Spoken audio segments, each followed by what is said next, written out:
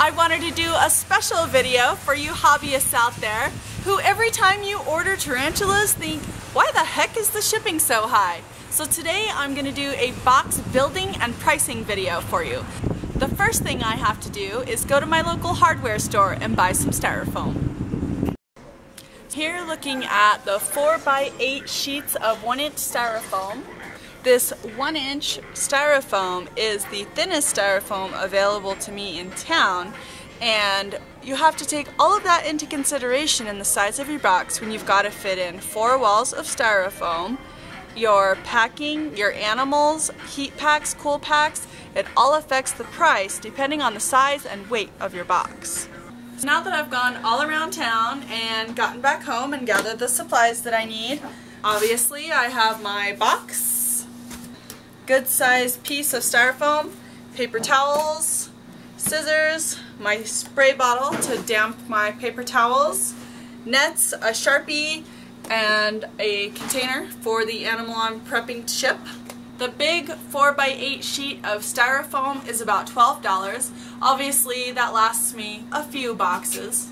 I use my big old machete and just get to cutting. This size of box that I'm using would be for a large lot of little spiders or an adult spider, and I charge $35 and $15, and a box this size usually goes over that price, but I like to have a set rate so my buyers always know what they're getting into when they buy from me.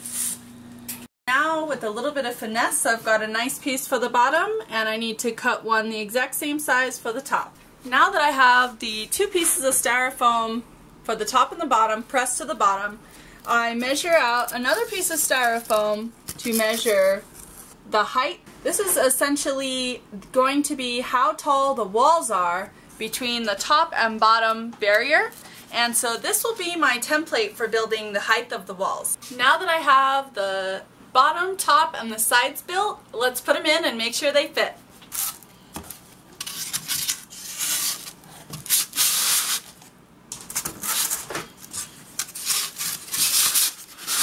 You want this to be as tight as possible. And in extreme weather, I actually also build a compartment for the heat and or cool packs.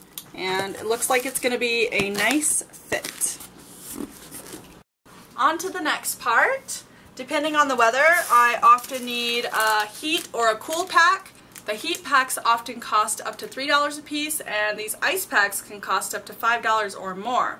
Whenever you use one of these devices to keep your animals warm or cool, always make sure to put a barrier between the heat, cool pack, or the animal to make sure that you don't freeze or cook your animal. Once I have my box built, I made sure to line my container with damp paper towels to make sure the animal doesn't dehydrate. I also enclose the top with paper towels. I will secure my container, tape it, label it, put it in the bottom, and then an easy recyclable material to help cushion the trip is just crumpled up newspaper. And when I'm convinced that the animal's nice and secure, I'll use another piece of insulation, activate my heat pack, put my lid on, and tape this bad boy up. Now, another expensive material, other than the containers, paper towels, spray bottles, all that jazz, is the actual packing tape. A roll of packing tape can cost between $3 and $5, and depending on how much tape I need, sometimes one of those rolls of tape will only last me a box or 2. And the cheaper tape you get, the harder it is to work with, and the less secure I feel my box is. That's another added expense.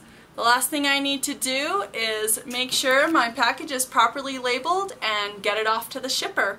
There you go, the process and expense of every little package that goes out with tender loving care from the Deadly Tarantula Girl or most other shippers. I have abbreviated this process for you guys, but I would say it would take me about 45 minutes to pack this box in real life with a real animal. Including the labor and the materials, shipping can get pretty pricey. So now that you understand the process a little bit more, I hope that that helps ease your conscience when you pay that big fat shipping bill. This was another video from the Deadly Tarantula Girl. I will soon do a detailed packing video on packing an adult tarantula. Stay tuned for that one, and I'll see you guys soon.